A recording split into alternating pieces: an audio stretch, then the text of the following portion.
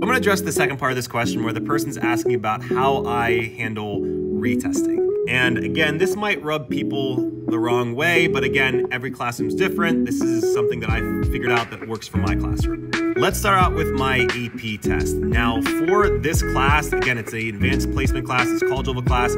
My tests, usually their average is about a 70 to 75. I want those students to experience what it's like to get through a difficult test and for not everyone to get an A. However, after the test is done, they get 2 or 3 days to work on test corrections where they basically fill out a sheet where they have to explain why they got an answer wrong and then what the right question or right answer is and why the answer is correct.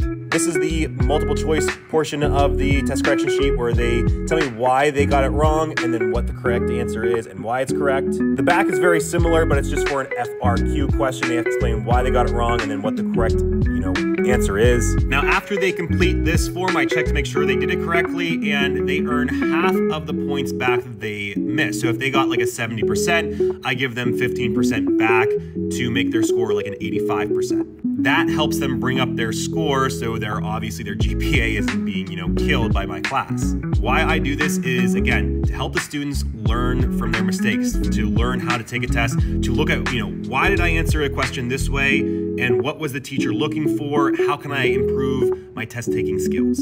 Now for my biology classes, I do something totally different. And again, a lot of teachers might not agree with this, but again, this works for my classroom. First of all, I use quizzes as my assessment for my biology students. So when I have a test, I just send out a code to all my students.